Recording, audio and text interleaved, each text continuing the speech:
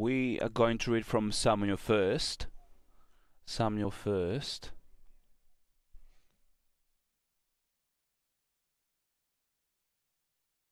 Chapter 28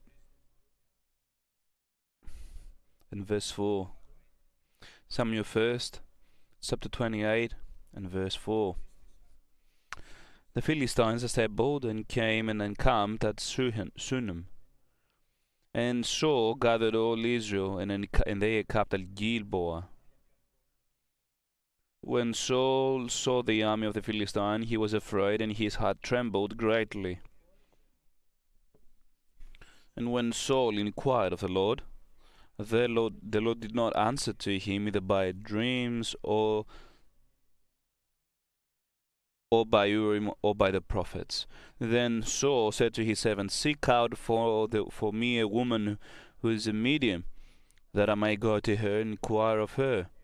And his servant said to him, Behold, there is a medium at En door. Now let us go to chapter 30 and verse 1. Still Samuel first. Now we're reading from chapter 30 and verse 1. Now when David and his men came to Ziklag to the third day, the Amalekites had made a raid against the Negeb and against Ziklag. They had overcome Ziklag and burned it with fire, and taken captive the women and all who were in it, both small and great. They killed no one, but carried them off and went their way. And when David and his men came to the city, they found it burned with fire, and their wives and sons and daughters taken captive. Then David and the people who were with him raised their voice and wept until they had no more strength to weep.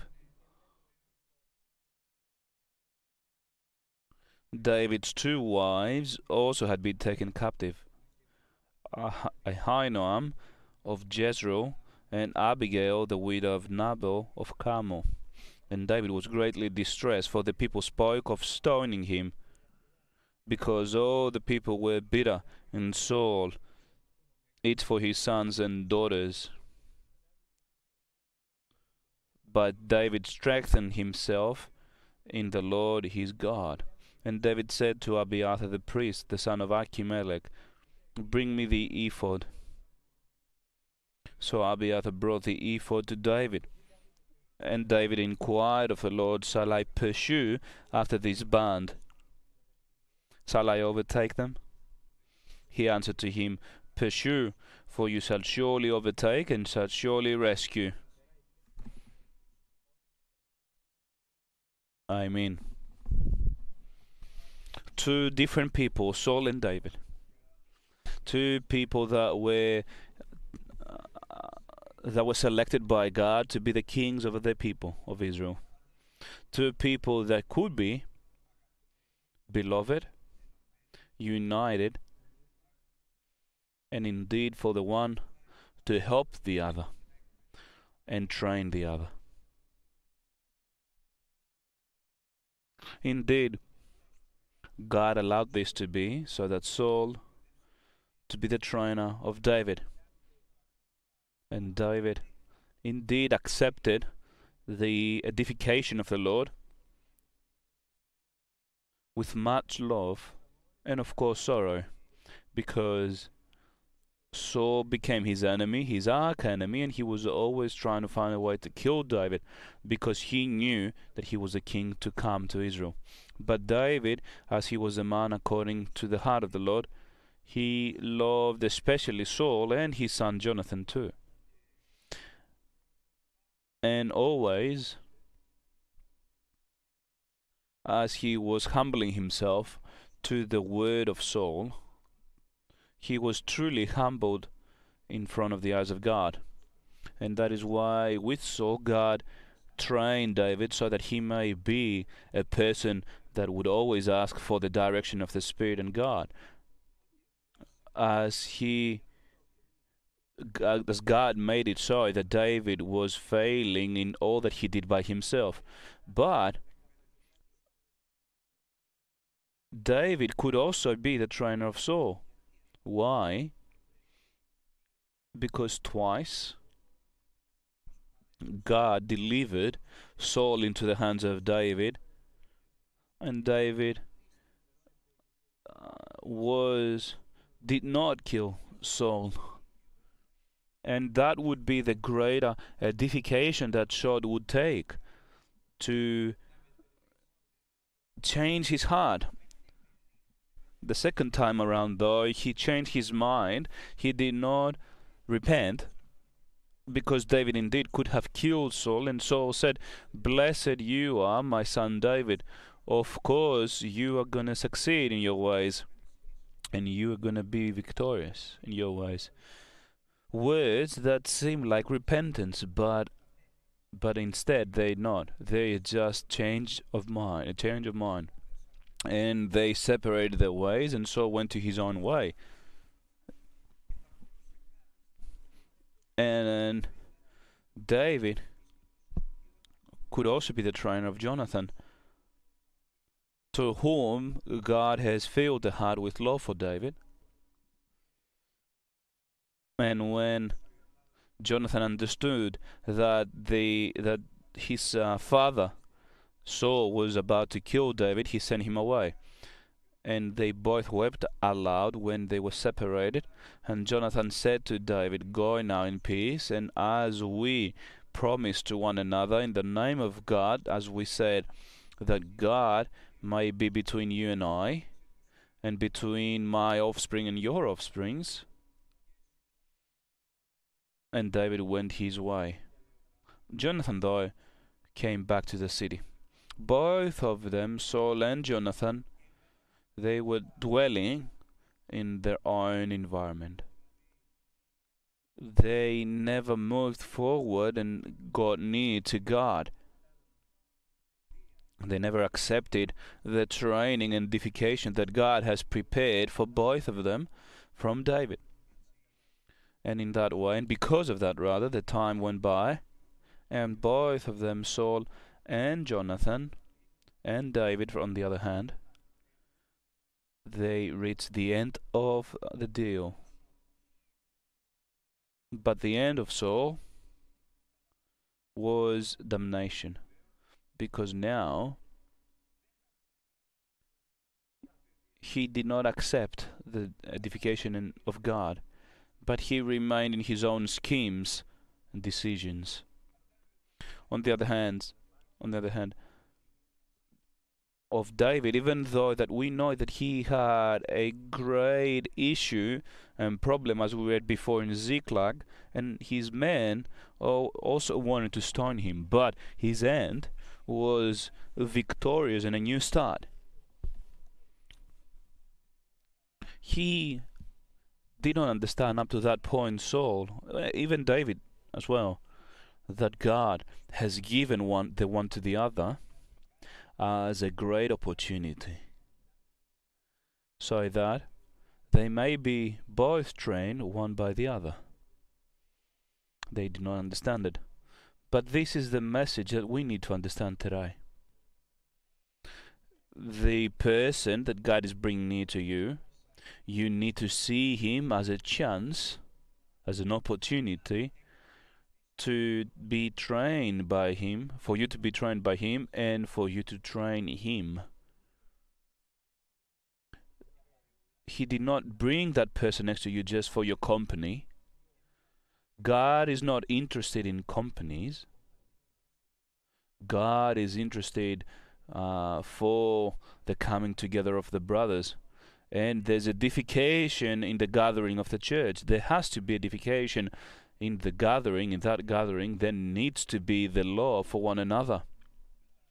And when there's love for one another, there's edification and build-up.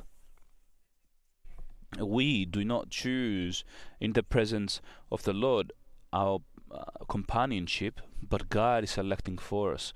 We are not selecting the people that are next to us. Even your wife, you did not choose her, and your wife did not choose you. David did not choose Saul. Saul did not choose David.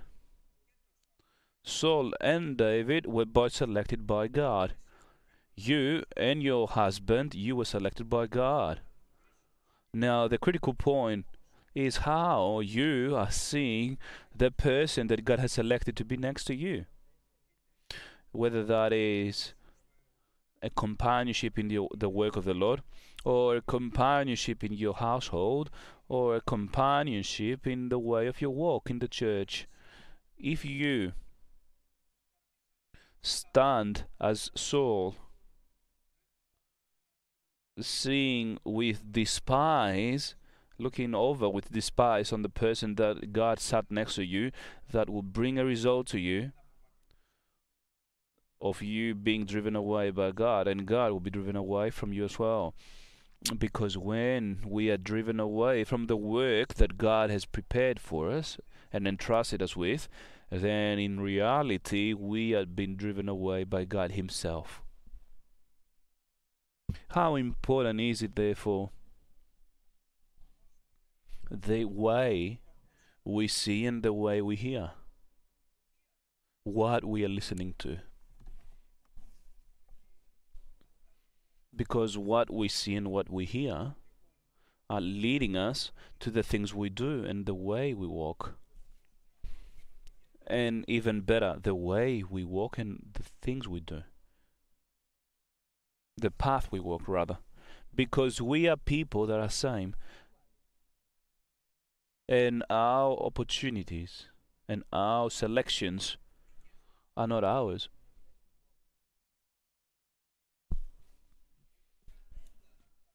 None of my brothers have I selected. God has brought them in my life. And I wasn't selected by any of my brothers. God brought me to them.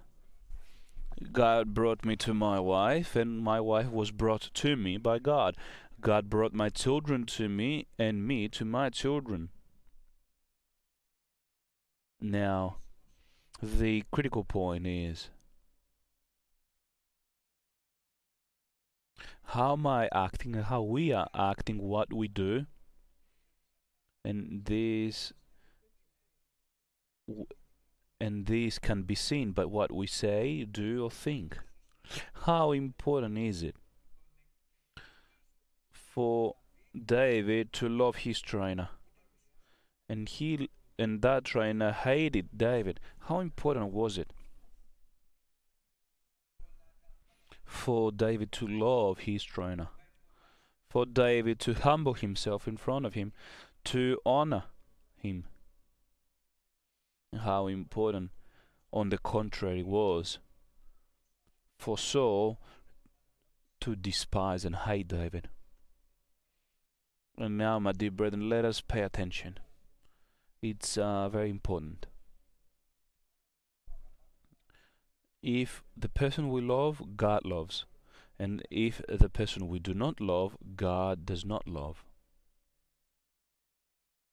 If it's upside down, then we have selected the wrong way, and we are going to be brought into the end of things. And during these times, we're going to go through a trial, the last trial, and if that trial we select to get to the wrong path, then the end is expedient and will come to you close, and it will be to damnation. But if the trial that is going to be brought in your life is because you've pleased God and you continue on doing so, then in this trial, let us know that the continuation will be glory. Therefore, we, each and every one of us individually, for our own selves, as we see our environment next, left and right, to understand what God is about to do in His life from the things that God has done up until now. Because if our love, our care, compassion, our attention is emotional, it's friendly, of this flesh, let's say, then the end, the trial of this end, will be towards our destruction. But if our love is from God, We love with the love of God, with the way that God is loving, that wants all peoples to be saved, that is paying attention to all peoples, then again we're going to have trials, because no one without a trial will enter the kingdom of God. The trial of our faith is the one that confirms whether or not we're going to enter, richly or not, or by fire, into the kingdoms of God, if we enter. And it is a trial of our faith.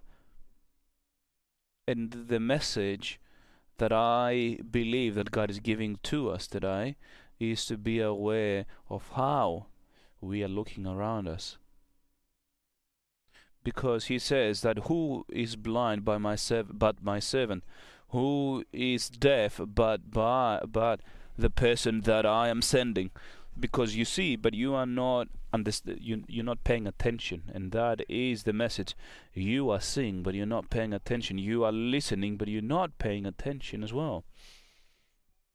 It's very important for us to see and to not criticize, as the pastor of Laodicea did. He was looking at himself as if he was like Saul. He was looking at himself and he was glorifying his own self. I'm rich. I need no one. And God, at the end of the day, threw him away, casted him away. But before he would do so, he said to him, be aware and buy gold that is tested by me. See to the word of the Lord and see what my plan and work is. What does it mean for you to buy gold? Remember the parable when someone found a treasure in a field and he sold everything he had to buy that field. Did he make a mistake? The answer is no. He was correct. He saw and understood. He did not the field, but rather the gold and the treasure that was in it. On the other hand, the kingdom of God is like a merchant who is selecting precious stones until he found one. That is David in our example. And he sold all other things so that he may keep that one precious stone. That is why we are always under criticism, but we also need to pay attention and see clearly and critically of the things in our lives. It's very important for us to pay attention and listen. Saul did not do nothing more or less than what his heart told him to do. That is why God was completely driven away, and he was anointed by God. He saddened the spirit. He put off the fire of the spirit in him, and the spirit of the Lord was distracted. Let's say driven away from Saul, and 7 demons went in him, because he was able to see but not understand what the word of the Lord was. He used to see David, and as he was becoming more blessed by God, he understood that he was anointed by God, and instead of him saying that blessed be your name for your selection, and I do thank you for you bringing that person next to me, he decided to kill David and drive him away. He saw, but he did not pay attention. He heard what Samuel said to him, what others used to say as they saw David. And his wife said, and his children and the people of Israel said, but he did not hear. And the result was that the trial of the end came with the Philistines. And he's looking around to find help, but there's no one around. There's no one to help him, says the word of the Lord. No one is able to help him. It is impossible for someone to help him, because the only one that can help him is God. When the person therefore has been driven away by God, there is no help. On the other hand, David,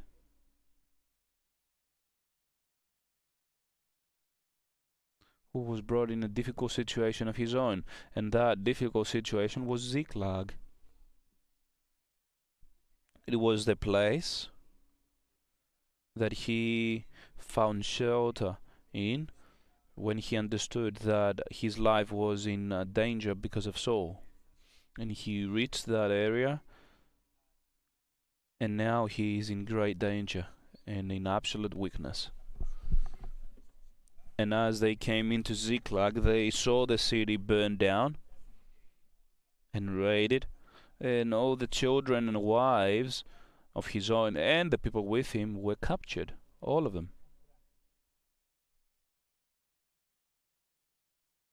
There was weeping and sorrow, and they reached the point of even trying to kill David. The situation is difficult, very difficult. He's about to end, but God is prepared to help out David. How important is it for us to know surely that God, every single moment of our days, is a prepared help for us? And this is the case only when, and to the people that are listening and understanding the word of the Lord that is perfect and good, and they are listening and they're paying attention to the word of the Lord. It's very important for us to understand how difficult it is and devastating it is for us to lose our way, for us to lose the guidance of the Spirit, for us to lose the help of God. It's very important and very difficult, and it's only up to us, and it's only dependent on our heart. With all the security you have, with every security, secure, and not just once, but continue on doing so. Secure your heart, because through it, all the things in your life come. That is why you need to look carefully and see what is happening in your life next to you, and understand that God has allowed it, that God has selected this, God is doing it. Because the center of the attention of God is you. But the question is, just me? The answer is no, all of us. But the center of the attention of the Lord, as the center of the hatred of Satan, is you as well. So there are two centers that are they are playing a role in your life. You need to see both of them and see and understand, listen and understand. The one center is of Satan, who is trying with flaming arrows to destroy your faith and destroy your path. And the other center is the love of God. And by the hope that He's giving you, and the understanding, wisdom, illumination that He's giving you, the love that is sending to you, He is trying to direct your ways to His good will. And God will never allow a test and trial more than what you can have and hold. No matter what is happening in your life, it's because you are able to handle it. And now it's the trial of God to prepare you and make you edified and present you edified in front of God. That is why Paul says that you need to study and try to present your bodies edified and tested in front of the eyes of God. In other words, what does it mean for you to be tested in front of God? For you to be a worker that will work on the word of the Lord? How? As you are bringing the truth. Because the work of each and every one of us will be brought into judgment. It will be tested by fire. What's your work? No matter what it is, it's going to be tested by fire. If your work that you have built and you continue on building is truly with holiness, with understanding, with guidance from the Spirit, gold and precious stones, then indeed the fire that will come will edify and make it even better and cleanse it. But if your work is with weed and sticks, in other words, not with gold and precious stones, as we said before, and you do as you like and as you understand, without thinking or paying attention to the fact that fire is going to come, without me thinking the word of the Lord, that there's going to be testing of your work with fire, and I just want to quickly build a nice building, very nice indeed, because when you build with these elements, you can indeed end fast the building and you can make it look pretty, but I'm not understanding that what I'm building is going to be tested by fire. What I am building is going to be tested at the end of the days. How important is it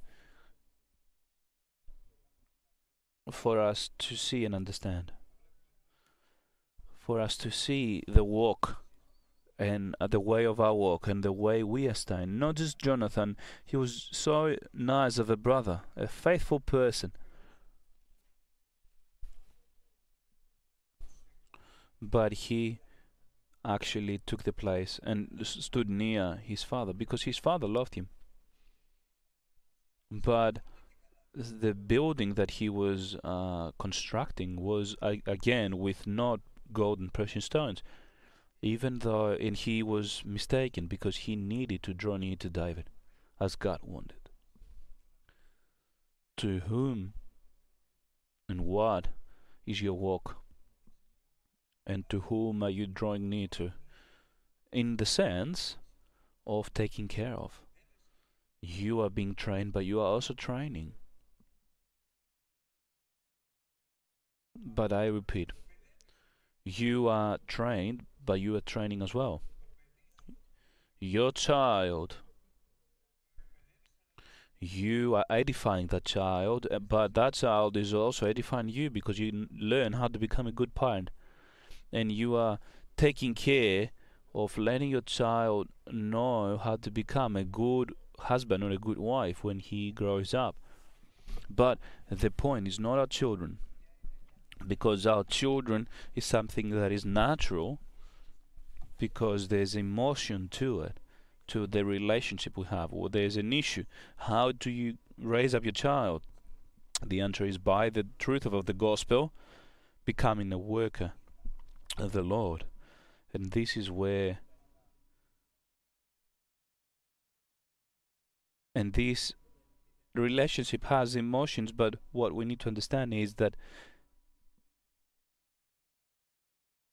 by the illumination and revelation, let's say, of God, the people that God has sat next to us so that they can edify us and for us to edify them, for us to train them with showing our love to them from God that is pouring out into our hearts because we are asking for it, and for them to edify us with humbling, with humility, with a broken heart, as we accept all the word of the Lord. Because the destruction of Ziklag is going to come, your Ziklag and mine. Trial is going to come, as it did with Saul. But Saul was not able to find rescue from God. But David, as the Bible says, was strengthened himself in the Lord his God. In the deepest of his sorrows, he drew near to God, that in reality is his trainer, his Lord and teacher. he drew near to God, not to say to him, do this, but David would never say to God, do as I please, but instead to ask God what he needs to do. And this is the critical point. No matter what you're going through, what is to your benefit is to ask God, what do I need to do, O Lord? What do you want me to do, O Lord?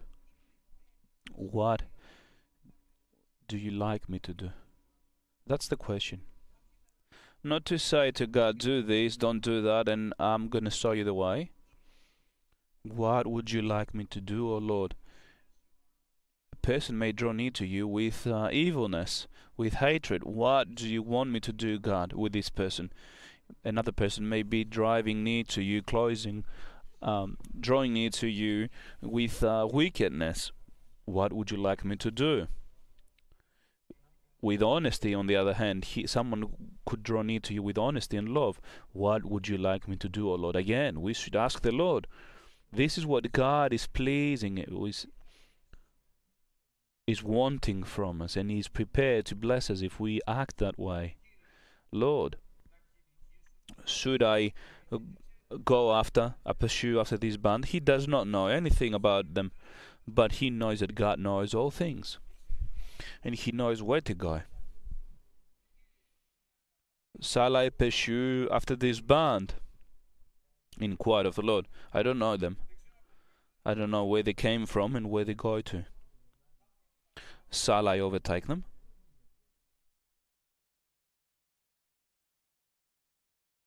And we need to ask, because God replied in that way, and I want to ask this from God. Because God was always a helping hand, reached out for David.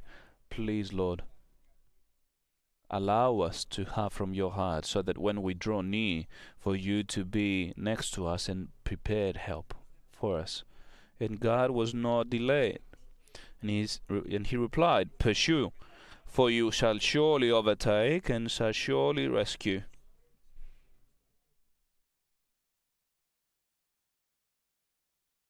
He took his people and they went out without knowing where they go.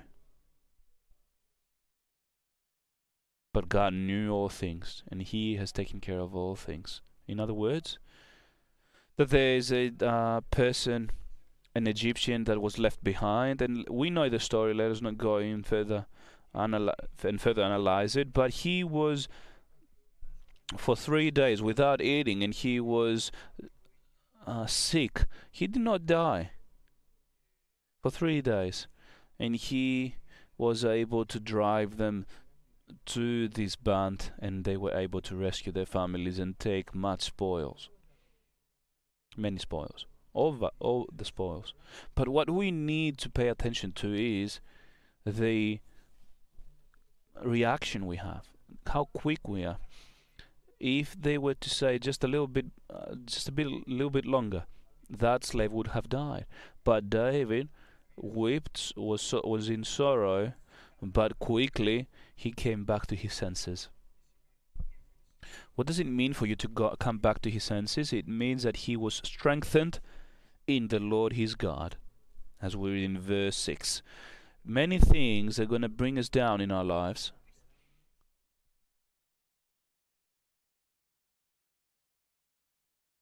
And we cannot imagine them now. Things that the person cannot imagine prior to that trial. How would it be able for a person to understand that the Amalekites would attack Ziklag and they would capture everything? Many times God is going to allow things to happen in your life. What is important is your reaction, and for that reaction to be immediate. And what is the reaction you need to have? God, Lord, please help me. And he was strengthened. How? Himself in the Lord, his God. How was he strengthened? As he was full in the Spirit, because there's no other way for you or anyone to be strengthened in the Lord. There's no other way other than the Spirit of the Lord. because the Spirit of the Lord is going to bring you power when it comes upon you, and it's going to lead you to all the truth. And in that way, the trial of Saul was to his demise, as he needed to even visit a medium. And the trial of David was for a new start, towards a new start and blessings, a new life, blessed and glorious. The difference is great. One was trusting the other and was accepting all things with humility and love, with love and truth, but the other was boasting, wanted to do everything through his own desires and his own decisions. My dear brethren, we are now reaching the end. We are at the end. It's not just this virus. We are at the end. And what I need to say is, to myself, of course, and then to all of you, be aware, keep watch, and pray, so that you may not be drawn into the trials, because our heart is wicked and maleficent. And let us always understand that we are the center of two different fights, of Satan to take us away and God Christ to win us over. Amen.